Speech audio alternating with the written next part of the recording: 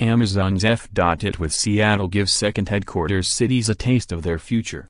San Francisco, Amazon and Seattle are in a showdown over who should pay for the civic woes that can come from fast growth, high salaries and a housing crunch. The e-commerce giant has paused construction of its newest tower in its headquarters city after the city council proposed a tax on the largest businesses to help fund affordable housing.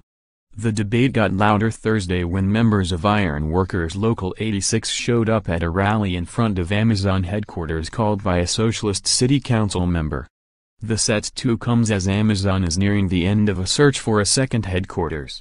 Meant to be equal to its Seattle home, 20 cities are fighting for the right to land 50,000 jobs and $5 billion in investment. But some groups are worried that a win will also bring high rents and deepening inequality, as Seattle has experienced in the last decade. The Seattle fight gives contenders, which stretch from Los Angeles to Nashville to Newark, a taste of how a fight can play out between a city and its most successful employer, whose relentless growth has overtaken the supply of homes and apartments. The city is proposing a tax that would affect businesses that make $20 million a year or more, or about 3% of Seattle businesses, according to the council members who made the proposal. It would require those employers to pay an additional 26 cents per hour or $500 more per employee annually. The council estimates it would raise $75 million a year. Amazon made $3 billion in profits last year. About 75% of the tax money would go towards funding more affordable housing and the rest towards emergency and shelter services for the homeless. After 2 years, the head tax switches to a payroll tax that will tax larger companies at a higher rate than smaller companies. In response to the proposed tax, Amazon has paused its Block 18 project in downtown Seattle, across the street from its main headquarters building. The 17-story building, which will have 1 million square feet of office space, is meant to house between 7,000 and 8,000 new employees. More, Amazon's second headquarters.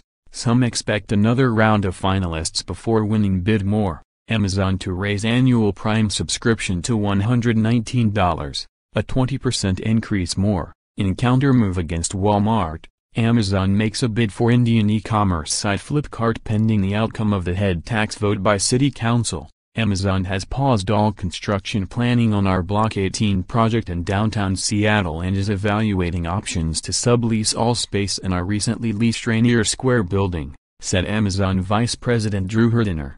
When completed, the Rainier Square skyscraper will have 720,000 square feet of office space and be the Pacific Northwest's second tallest building. Amazon is also ramping up its technical hiring in other cities. In the last 2 weeks, it has announced that it's adding 3,000 jobs in its Vancouver, British Columbia offices in Canada and another 1,000 in Boston. In a statement, the 4 council members making the proposal said it was never meant to target one company, but Amazon made the conversation about them when they expressed their intentions to pause construction on their new office tower pending a vote on our progressive tax on business. Amazon has grown at a remarkable clip since it was first founded in the Seattle area in 1994. Today it has workers in more than 40 buildings and occupies 1/5 of Seattle's first-class office space, totaling more than 10 million square feet. It is estimated to have about 45,000 employees in Seattle currently. In the past 10 years, Seattle's population has increased by 100,000, to 704,000. According to the U.S. Census Bureau. While the city has been adding about 10,000 new apartments a year, a high number compared to Silicon Valley, it is still not enough to house all the new employees coming there to work at Amazon or work in businesses that service the company and its workers. This has been one cause of the city's rapidly increasing rental and purchase prices for housing, gentrification and homelessness.